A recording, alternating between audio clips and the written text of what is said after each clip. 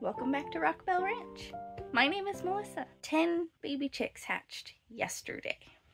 So it is time now today to get them in their brooder and all ready to start growing. Let me show you guys what I have set up so far. So down here I have my brooder box, the heat lamp. We've got food and water right there, some pine shavings for bedding. And I'm gonna go get the chicks and put them in. But real quick before I do that, I want to show you guys the peppers and the tomatoes because they are looking amazing. I planted them March 5th and today is April 14th and they are looking beautiful. Down here we've got all of the tomatoes. They got way too big to fit in here with the peppers, and even the peppers are due to come out here soon. Look how beautiful all my tomatoes look. Here are the orange cherry tomatoes, the striped paste,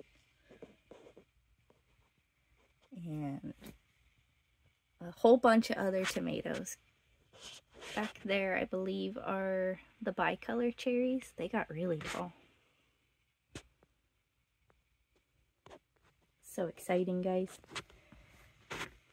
And here is the orange sun bell peppers. I had to restart a tray because I only got one to germinate from my last effort.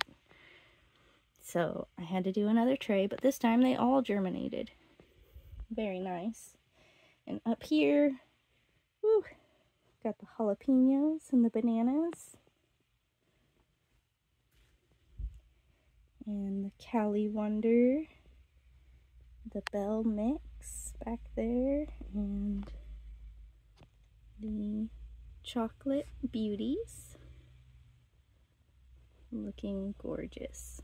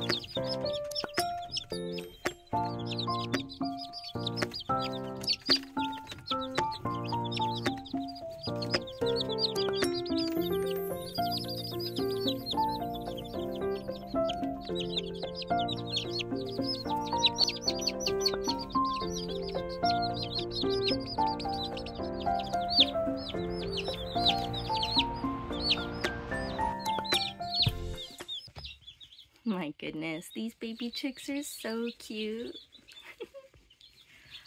So as you can see, there's a lot of little yellow ones and 3 that have some color on them.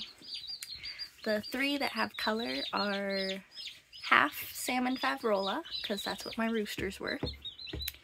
And their mom is my white Americana that lays really pretty blue-green eggs.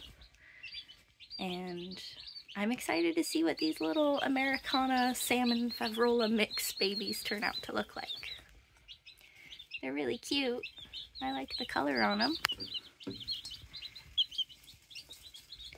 Oh, and a really interesting thing about Salmon Faverolle. This one's not a purebred. So, it only has 4 toes on each foot, because it's half Americana. But the Salmon Faverolle have an extra toe. Look how cute. So they have 5 toes on each foot.